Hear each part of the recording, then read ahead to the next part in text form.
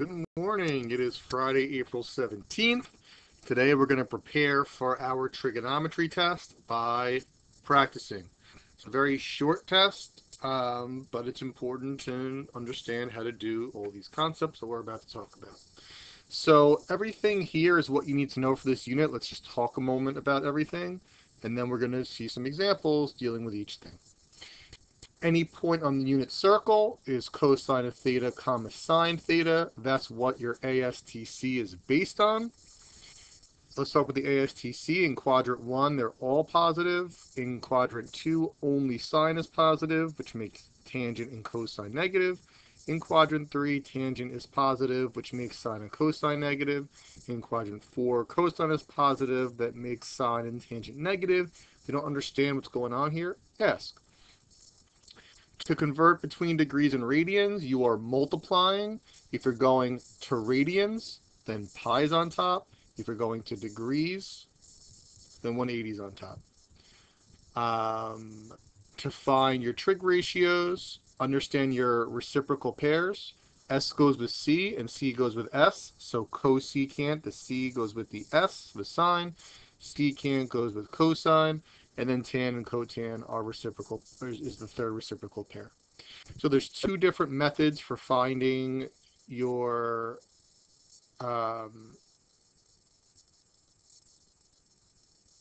trig ratios. One is your triangle method. If it tells you that it passes through a point or that sine, cosine, or tangent is something over something, make a right triangle and use SOHCAHTOA. Once you use SOHCAHTOA, you just do the reciprocal of each of them to get the reciprocal functions. Know your Pythagorean triples: 3, 4, 5, 5, 12, 13, 8, 15, 17, 7, 24, 25. What comes at the most is the order in which I put them in. So 3, 4, 5 comes at the most, then 5, 12, 13, etc. Also understand that any multiple of each of those will also be a Pythagorean triple. And if it's not a Pythagorean triple, or even if it is, you could always use Pythagorean theorem to find the third. Your other method, your Pythagorean identity method, they have to give you sine or cosine in order to use that one. We sub it into the Pythagorean identity. We use tangent equals sine over cosine to find tangent. From there, once we have our three regular trig functions, we put 1 over each of them to find their reciprocals, because by putting 1 on top, that's your reciprocals. And then your final step, which is the same for triangle method, is to use your ASTC to determine the sines. So make sure you understand that applies for both. I probably should have had it in here, but make sure you're always checking your sines at the end. So let's go through some examples, and then you'll practice, you'll take your test. Hopefully this will be a good boost, a good opportunity to raise your grade. And let's get right into it. Let's go purple. I like purple. If I want to sketch a radian angle, I'm going to start by converting to degrees. If I'm converting to degrees, then 180 is on top, and I'm multiplying by 180 over pi. My pi's cancel. I'm left with 7 times 180 over 4. I can go to my calculator. 7 times 180 over 4.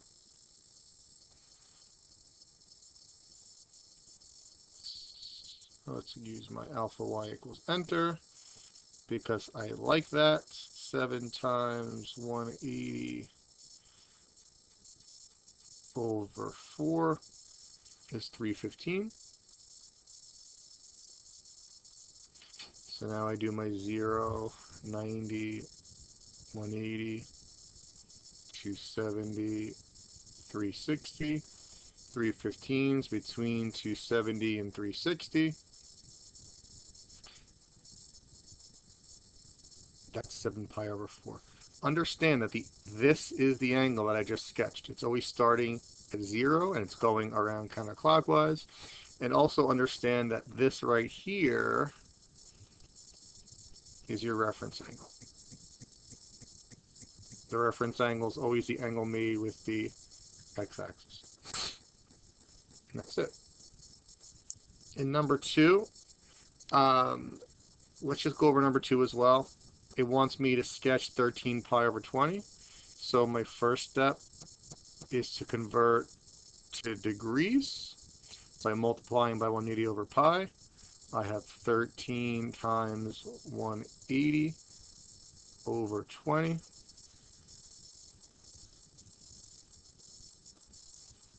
13 times 180 over 20 is 117. So it's got to be in quadrant 2, which, I mean, they're all in quadrant 2. So what I guess you have to understand is what that means. If the angle is there, it means it's starting at 0 and going to there. So these two seem good as far as the angle itself goes. This is going the wrong way. This one seems good as well. Now, the reference angle is always the acute angle made with the x-axis. This is not the angle made with the x-axis. This is the angle made with the y-axis, so that's out. This is not an acute angle, so that one's out. This is the acute angle made with the x-axis. So that would be your answer.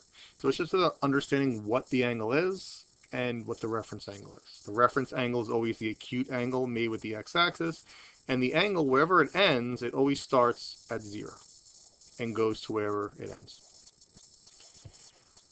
All right, I see sine of theta equals 5 over 6. Whenever I see sine, cosine, or tangent equals something over something, I'm going to make my triangle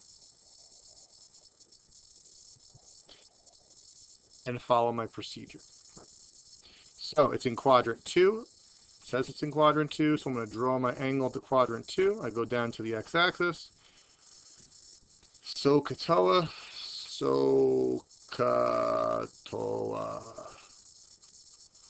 So sine is opposite over hypotenuse.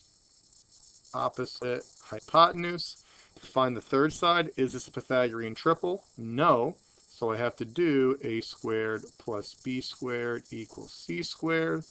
A and b are the legs, 5 squared plus x squared. C is the hypotenuse, 6 squared. 25 plus x squared equals 36 minus 25. X squared equals 11. Square root. I can't take the square root of 11, so I'm left with radical 11. So now I'm going to use SOHCAHTOA to find my three trig functions. Cosine is a over h. Sine is o over h. Tangent is o over a. A over h is radical 11 over 6. O over h is 5 over 6. O over a is 5 over rad 11. The reciprocal functions, I do the reciprocal of them.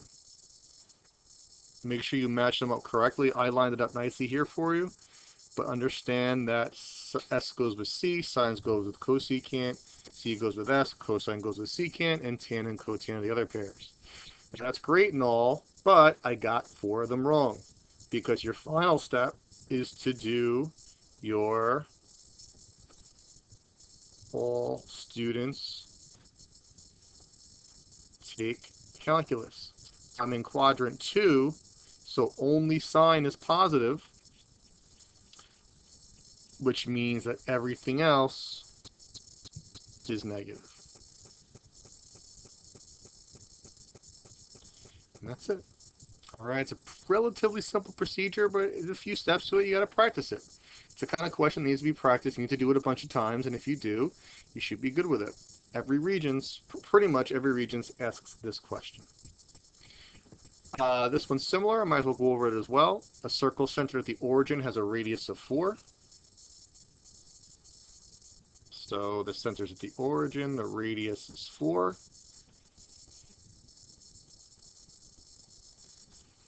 The terminal side of an angle theta intercepts in quadrant 3 at point P. The x-coordinate is 2, which makes this 2. Find all 6 trig functions. Well, we talked about the radius is the hypotenuse of the triangle. Since a radius is always the distance from the point on the circle to the center, the radius will always be the hypotenuse.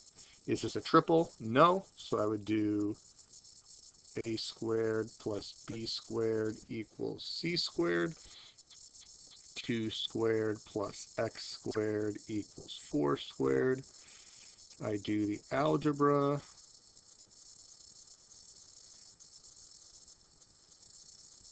And I get radical 12.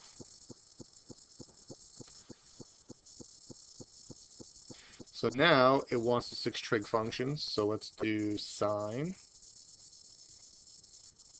cosine,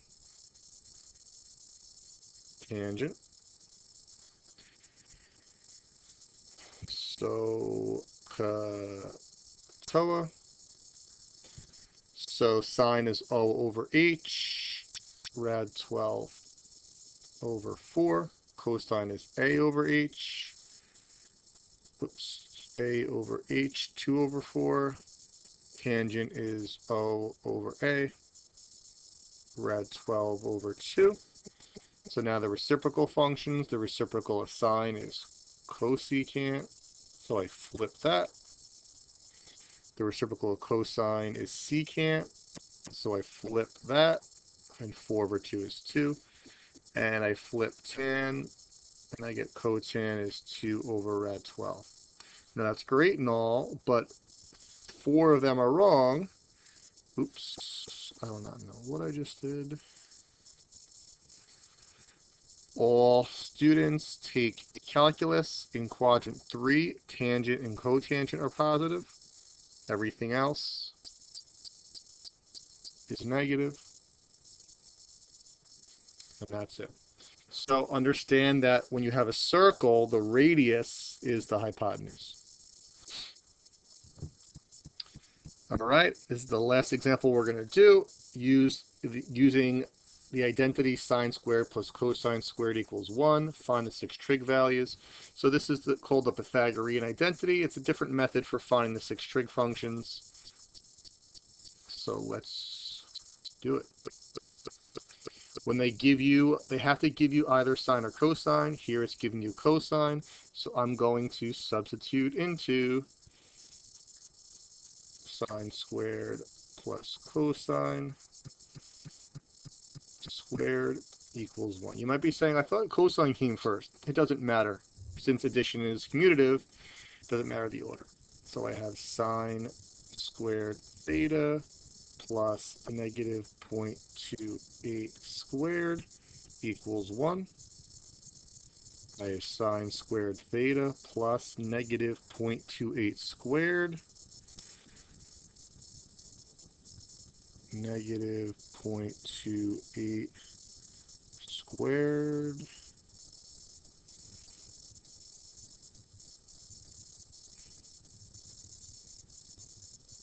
is 0.0784.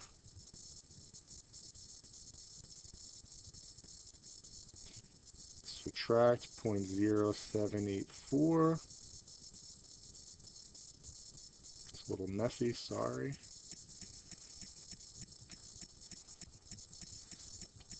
One minus 0.0784 is 0.9216.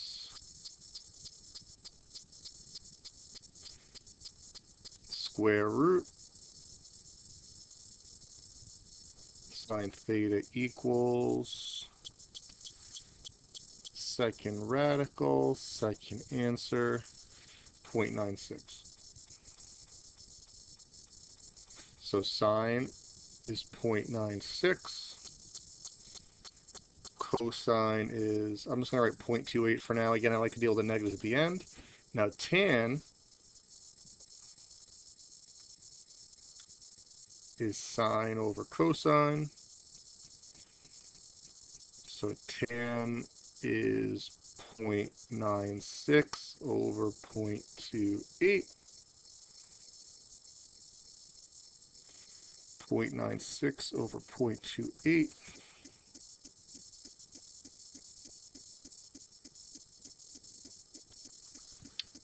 To the nearest hundredth, I got 3.43.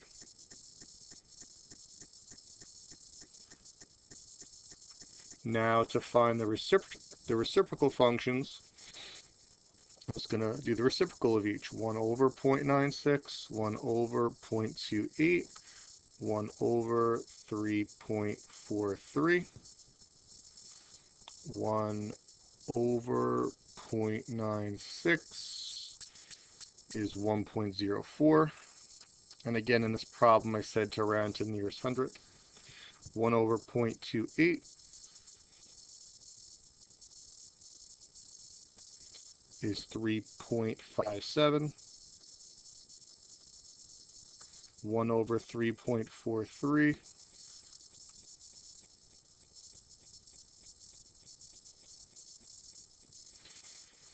0.29. That's great and all, but 4 of them are wrong. All students take calculus. It says I'm in quadrant 2. In quadrant 2, only sign is positive, so the other ones must be negative.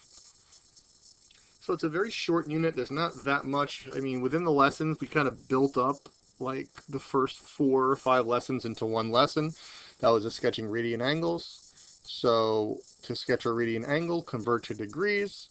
Then you do your 0 through 360 and sketch it. Understand the reference angle is the acute angle made with the x-axis, and the angle always starts at 0. From there, if they give you sine, cosine, or tangent equals something over something, make a triangle.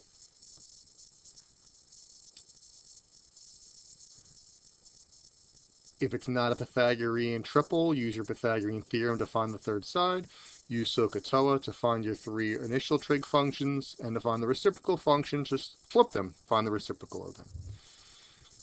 And if they give you the radius of a circle, that's your hypotenuse, so that can come up within that type of question as well. And then your other option, if they give you sine or cosine, you can use the Pythagorean identity, sub into that to do the algebra. Tangent is sine over cosine. And then once you have your 3, you're going to find the reciprocals, to find the reciprocal functions. And don't forget at the end, you always want to check the sign. It's in quadrant 2, so only sign is positive. Everything else is negative. Practice. Ask me questions on Remind if you have them. It's a very, very short test. It's literally 3 questions, but it's a great opportunity for you to raise your 3rd quarter grade.